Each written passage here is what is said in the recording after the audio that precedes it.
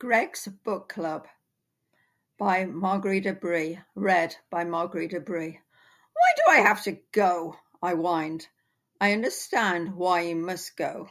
Greg's your boss, so it's best to humour him. But why drag me along? Greg is detestable, pompous. He mows his employees down with his arrogance. I bet you a fiver that his song is Frank Sinatra's My Way. My whining and pleading were ignored by my wife.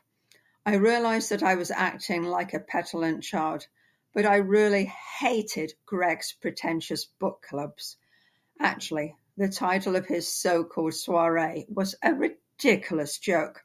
There was no discussion because the book club was Greg-led, orchestrated, directed, and obviously he was the star. Not only did he have multiple roles, but he excluded everyone else. Before knocking on the oversized door on the oversized mansion, it was opened by a great bear of a man. His build was imposing and impressive in his very stature and powerful building. In the background, Greg's voice was over-asserting. We tiptoed through to the living room, where Greg boosted his ego using his megaphone voice. Always eager to take center stage and dazzle, Greg continued, barely glancing at us. The author is shameless, soulless. His style is barbaric, laughable. His characters spout rubbish, ridiculous dialogue, wooden characters, amateur plot. And so he continued. I wondered if he had even read the book.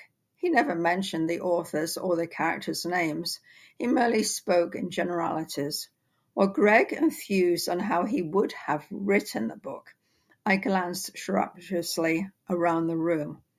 Naturally, his audience was made up solely of his employees. Their enraptured looks of my hero plastered on their faces were so insincere. Sycophants. To fend off boredom, I played. If Greg was what kind of would he be? If Greg was a flower, he would be an hydrangea. Definitely a big, showy flower. If Greg was a song, he would be Frank Sinatra's My Way. When Greg actually said, that is how I would rewrite this awful novel if I did it my way, I looked smugly at my wife.